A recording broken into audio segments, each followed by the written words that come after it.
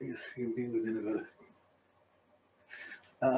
it can fluctuate between 11 degrees and 14, 15 degrees. If the sun and moon are conjunct within 11 or between about 12 to 15 degrees of the nodes, there's going to be an eclipse. It might be a partial eclipse or a full eclipse, but there'll be an eclipse. The shadow of the moon will block some of the sun's light coming down to the earth for a short time, for an hour or two, because it takes the moon 2 hours to move through 1 degree, and the sun's moving a little bit, so it takes about 2 hours. Eclipse usually lasts 2 hours and a bit, a lunar eclipse. So here, there's going to be 2 eclipses. Here's the one beside it. You have the Earth in the center, the moon and the sun, but it's at the north node. The moon's come around, it's moving north, and it's conjuncting. So there's 2 types of solar. These are called solar eclipses because the moon blocks the light of the sun from the Earth. The past, the memories block. They come up and they block the future hopes, or they're looking for the future. And there's a tendency to feel lost in that darkness. What does it mean? But the north node would be considered the more positive of the eclipses. The south node, the more negative, because it's just of the interpretations of the nodes. But really, they're both sensitive points. They both represent the high tides of the month.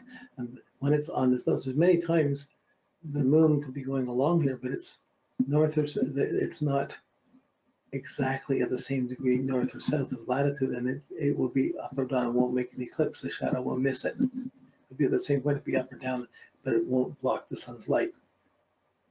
So that's the solar eclipses. There's 2 every year, one each half of the year. Then you have the lunar eclipses when the moon's on one side and the sun's on the other. So the sun and moon are opposition in a chart, and the nodes are within 12 to 15 degrees of it.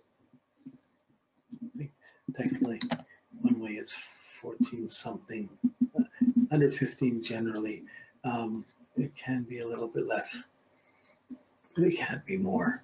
So you have this the lunar eclipse, the opposition where the Earth is blocking the light of the sun on the moon, so the moon gets darker.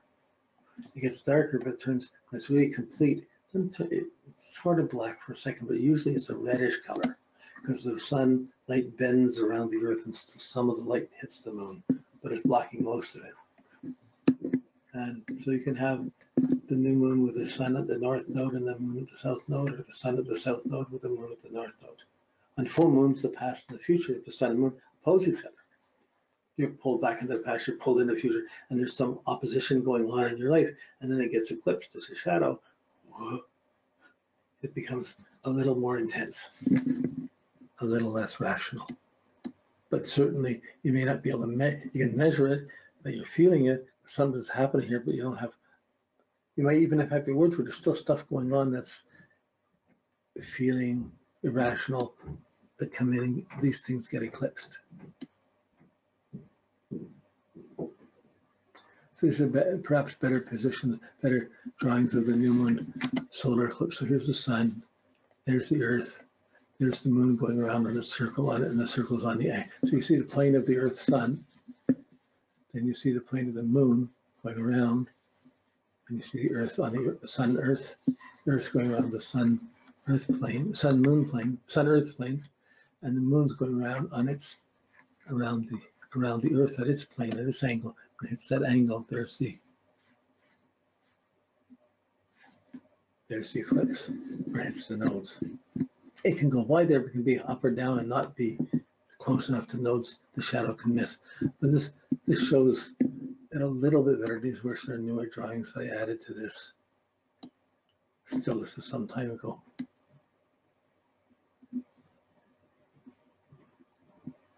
Okay, and the full moon, you see the moon moves around to the other side, moves around to the other side. So the nodes, the Earth and the sun can be anywhere, but the nodes for the moon to the Earth, when the sun's on one side of it and the moon's on the other side of it, that's the full moon eclipse. The Earth will block the moon. It can be on anywhere in the chart.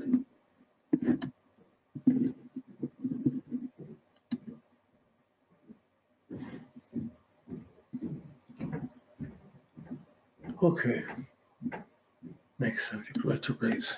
This is the best drawing I can come up with retrogrades. to explain it. Essentially, if you've ever been driving in a car and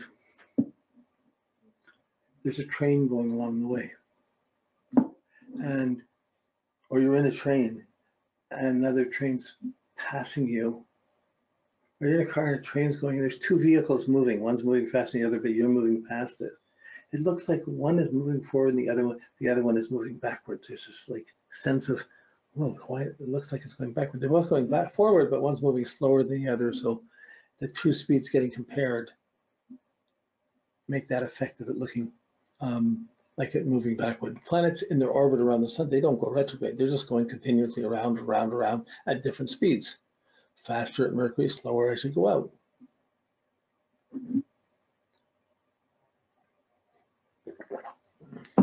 But when you start, when something is retrograde, it's going to be on the same side of the Earth, of the sun as the Earth is on. The planet gets closest to the Earth, the speeds get comparable, and it looks like the background of the sky looks like it's going backward. So when we look at the outer planets, Mars, Jupiter, whenever they're retrograde, Earth has come close to it. But it means that the retrograde always happens when Mars is opposed to the sun, and where Jupiter is opposed to the sun, and 60 degrees or so either way. So as the say, this is look at Mars. Here's the Earth. So here's going around. If we look at Mars, okay, when Mars is coming along, we'll see in the Earth's orbit. If the Earth is going around, we're coming along. There's a certain point. Earth is going along. It's here. Here the Earth is at this point. The Earth is the opposite side from the sun, but from Mars. But it would be the sun would be in the chart. It would be saying the sun is conjunct Mars, but that means the Earth is opposed to Mars because the sun conjunct Mars. So then as it starts moving the other way, there's a certain point where it's at its widest point. These arrows point to the widest point, a little past the square, where the planet, where Earth starts moving back in as the circle starts going in. As it starts going in, that planet like Mars will start looking at this point. It holds steady, it's stationary for a while, and then it starts moving backwards. As the Earth is moving through the inner part, the Mars will appear, it's still moving forward slowly, but the sky and the signs of the zodiac it's in, it'll look like it's moving, it will technically be moving backwards through the signs of the zodiac. And it'll still keep moving backwards until it gets to this point where the Earth gets past this, and suddenly it holds steady for a bit, and then the Earth starts moving forward, and the Mars is moving forward. They're both moving forward, but at this point, they both seem to be moving forward in unison, whereas while it's in this inner zone, when it's closest to the Earth, the Earth is moving faster, and it's because moving faster is making the Mars look like it's going retrograde. Same with Jupiter, Saturn, Uranus. All the planets will be on one side or another of an opposition. They're on the other half of the chart from where the sun would be in your chart to be retrograde. So you take the chart of the sun and you see it trying one side or another, and if the outer planets, you have it marked as retrograde and it's closer to that, it's not retrograde, something's wrong. It's retrograde when it's on that far side. Okay, so when planets bunch up, when they were all bunched up in the 80s, all in Libra, Scorpio, and Sag, when the sun went through the Taurus, people were born with 6, 7 planets retrograde. Of course, in progressions, that's very dramatic because there'll be a time when it unretrogrades or when it unfolds, and there's be really big turning points in a person's life, very extreme for those extreme charts. When you're looking at Mercury, Venus, there's the sun conjuncts Mercury and sun conjuncts Venus when it's retrograde, but also when it's direct. There's 2 conjunctions of the sun and Mercury and sun and Venus. We'll talk with Mercury. Okay, we'll talk with Venus first. But when the sun conjuncts Venus, there's a superior conjunction. There's a conjunction when it's really close to the Earth, closest to the Earth, and there's a conjunction when it's furthest away. I think that's called the inferior. I'm not forgetting now. I could be wrong. Lost the words. But there's a conjunction when it's close and when it's going further away. When the sun and Mercury and Venus are conjunct and they're both direct, it means that Venus is on the other side of the sun and very far away. and your sun will be stronger and the Venus will be on the other side, almost in opposition to the Earth, but we're measuring from the Earth, so it looks like it's in conjunction with the sun. It looks like it moves like a pendulum, but it's actually moving in a circle. But when it gets around to the other side, it starts moving back to the Earth. There's a point where it goes stationary. Then the speeds become comparable. And when it gets closer to the Earth, it starts being, the background starts looking like it's moving against the way the sun's moving forward. It looks like Venus moving backwards. And that's the Venus retrograde period. So when it conjuncts, when the sun and moon are conjunct, sun and Venus are conjunct and it's retrograde, and Venus is retrograde, that's the conjunction with Venus in between the Earth and the sun. When Venus is closest to the Earth, and the same with Mercury when it's closest to the Earth. So the most powerful influence of Mercury or Venus to the Earth is when it's retrograde. The weakest is when it's opposition.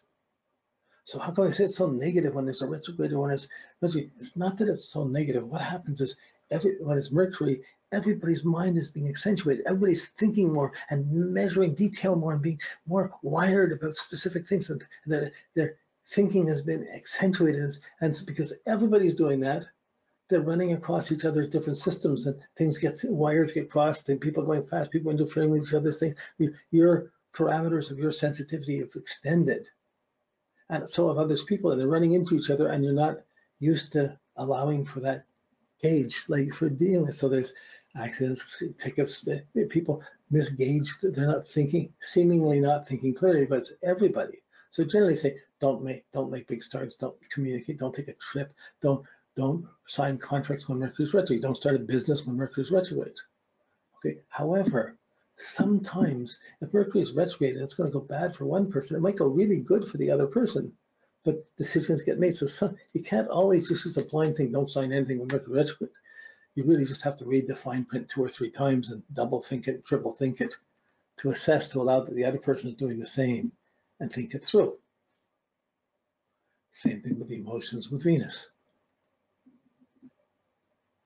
There's a lot of, if you go into onto the web and you checked different retrogrades, and there'll be all kinds of different drawings and things about it. But this one kind of simplifies it for looking at charts, looking at your chart, where it is in your chart. If it's with the outer planets, Mars and out, if Mars is on the side opposing, more or less on the side, on the third of the chart opposing the sun, it's going to be retrograde. Jupiter, Neptune, Venus, Pluto, all of them. But Mercury and Venus is when it's conjunct the sun and going retrograde. But it's between the sun and the Earth. That's when their retrograde periods are. It's like the mind and the emotions start becoming stronger and they interfere with your soul or your heart, or your just normal confidence, and these things come up saying, what do I want? What do I want? You start wanting things more, you start doing things more, it starts making your behavior not as smooth or as potentially successful. More. No, I think that's all I want to do for this for now. We haven't used retrogrades or accentuated retrogrades in the natal chart. I don't think it's necessary. It's even if it's retrograde, even if there's bad aspects, you still have to make the planet go through the categories of the houses and the categories of the signs and work as best as you can. And if you've got a square between Mars and Neptune or Mars and Jupiter, you still have to use Mars to get the best, to be as strong as you can in the degrees it's in the categories of each degree, and the categories of each sign, regardless of whether the aspect's there or not, regardless of whether it's retrograde or not. You still have to use it like that. And Neptune or Jupiter in the sign it's in will have to be utilizing it, and it's trying to get it going. And you're supposed to get both going as best they can, and there'll always be a stress factor there. But it doesn't mean you can't work with it. It just takes more effort.